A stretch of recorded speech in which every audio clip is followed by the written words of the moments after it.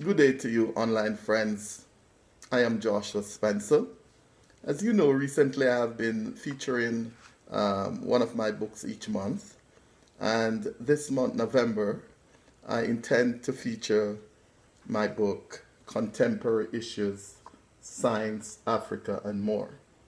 So my intention right now is to read a little portion of my book, Contemporary Issues, Science, Africa, and More, and with the hope that you will be interested in getting a copy of this book. This book can be used for various reasons. It can be used as a science textbook. It can also be used as a language textbook.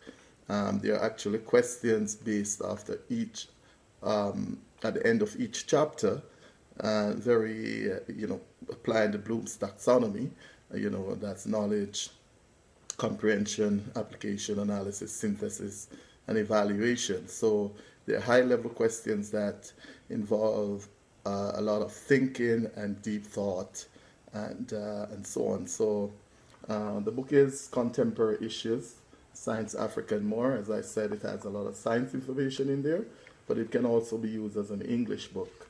I hope you'll be interested. So today I'm going to share parts of chapter 2 from my book with you, and I will be showing the video over and over for every day of for the month of November. So, what is genetic engineering? Genetic engineering is the manipulation of a living organism's genes by the use of technological interventions. In so doing, genetic engineering scientists use the technology to change the genetic expression, nature, and makeup of the living organism. Note that this living organism can be an animal, including human beings, or a plant.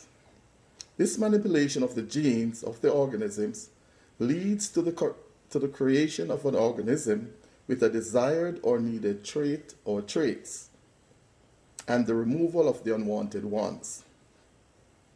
Put another way, genetic engineering is a structured group of technologies employed to change the genetic makeup of cells and to transfer genes across living organisms, plants and animals, including human beings, irrespective of their species. That is to say, genes can be transferred from, say, a cow to a goat, and so on, to have a desired outcome or trait. It is important for you, my reader, to note that cloning, including human cloning, already discussed in the first chapter of this book, is a component of genetic engineering. So now that I have established with you, my reader, what is genetic engineering, I'll be sharing another portion of chapter 2, still on chapter 2, and page 31 with you. And some arguments that proponents of genetic engineering may offer. There are possibly several arguments that can or may be put forth in support of genetic engineering.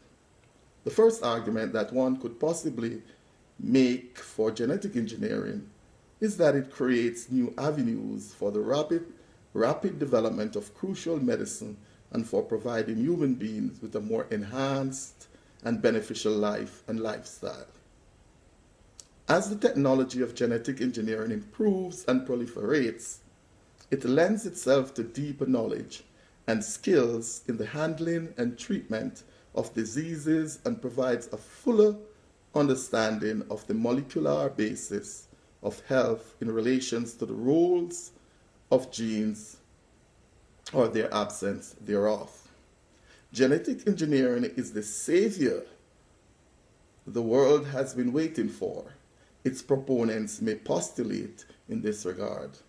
Secondly, its proponents may further argue that with the reservoir and inundation of information available to experts on genes and their roles in the cause of diseases or the suppressing of them, derived through the knowledge imbibed via the Human Genome Project referenced above, the sky is the only limit in terms of the quality benefit mankind, animals, and plants may attain from the biotechnology of genetic engineering.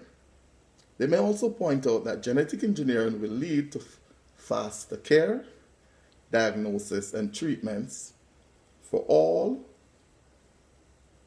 earlier diagnosis and prognosis, greater numbers of people benefiting, and fewer side effects in taking care of patients. There are additional benefits to be derived from genetic engineering, its supporters may show. A possible and probable point that may be made in its support is that in cases where certain adult individuals have the propensity to pass on the gene for diseases such as cancer to their offspring, this could be quickly and easily prevented.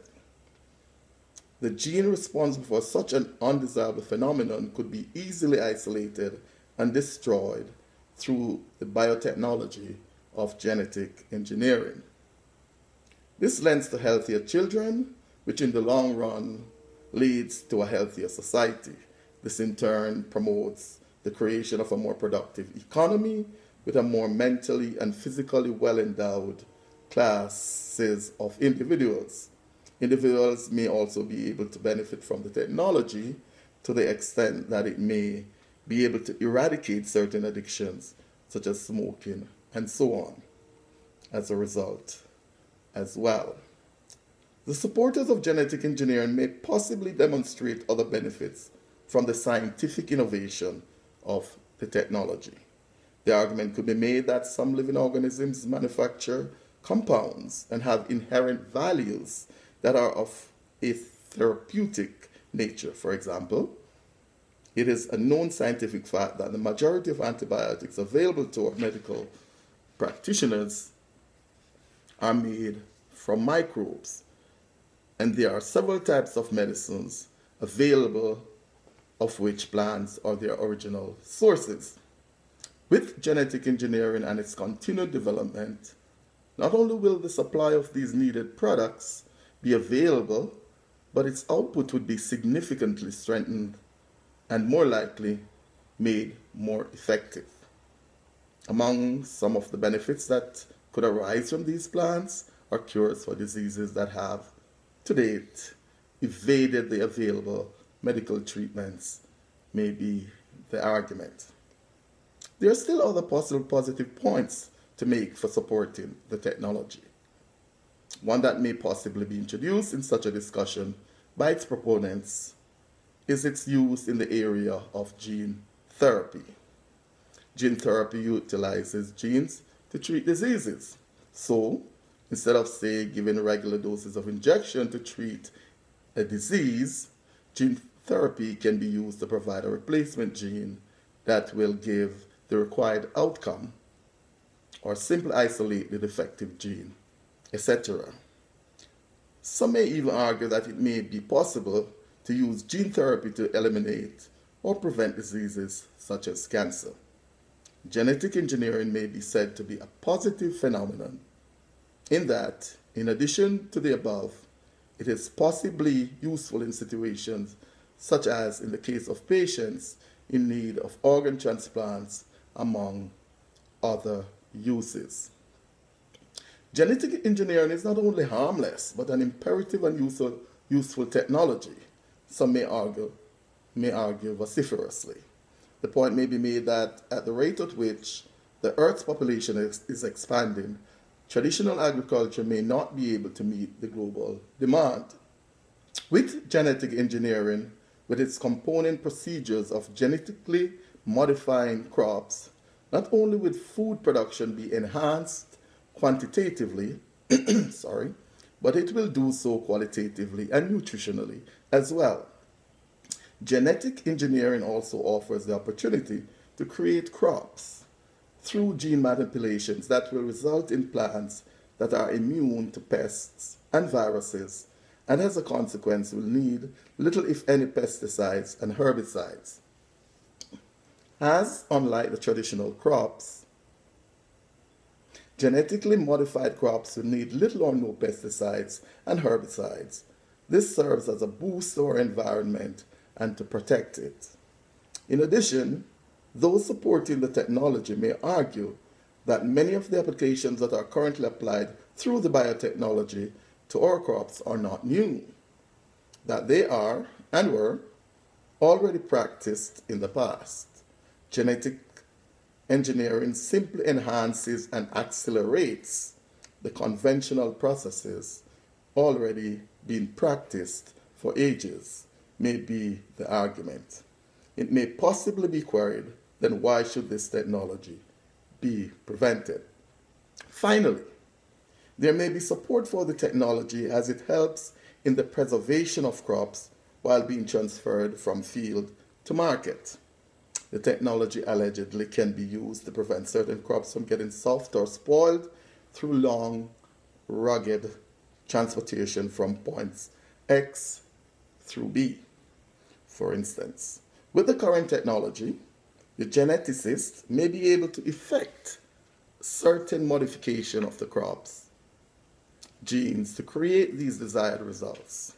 It, accordingly, would be desirable as it offers great economic benefits to farmers and directly to the economy as a whole. So there I just looked at how some of the arguments that proponents for genetic engineering may proffer. And now I am going to look at, on page 33 of Contemporary Issues, Science, Africa, and More, we're going to look at arguments that opponents of genetic engineering may proffer. So these are arguments that, and at the back of each chapter, as I said, at the end of each chapter, there are questions.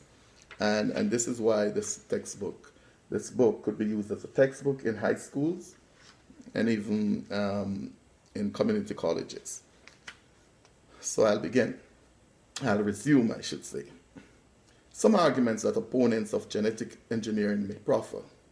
There are several arguments that opponents of genetic engineering may present to demonstrate its harmful effects and undesirability. Firstly, the point may be made that genetic engineering will be used, especially in capitalist-oriented economies, chiefly and above everything else, to create wealth at all costs. In this stead, factors such as the health of the environment, ecosystems, animals and plants will be insignificant and secondary to everything else. As a consequence, these thinkers may argue that it is not only important that the technology be stopped immediately before it's too late, but it is imperative that it be eradicated. Some may argue as well that the methodology involved in modifying plant genes will inevitably lead to the degradation not only of the environment, but the specific plant themselves. To effect the genetic modification in plants, beads of gold are shot from the barrel of gun at approximately 1,000 miles per hour. It leaves these plants with a number of tissues of the plants targeted damaged. Accordingly, only a few survive this torture of assault of gold beads. Just a tiny fraction of the plants will survive and display the required traits being attempted to be transmitted. Another possible concern by the opponents is that the rapid proliferation of genetic modified plants, especially in North America and Europe, poses a great and dire threat to the natural ecosystem and may consequently result in serious calamity in the future, the extent of which Homo sapiens, some may say Homo sapiens, may not be able to fix. And even if they could, it probably might be too late then. There are also possible concerns by the opponents of the technology that plants that have been modified to be pest and virus resistant may or could possibly have negative and harmful effects on humans. Maybe the thought could possibly be that these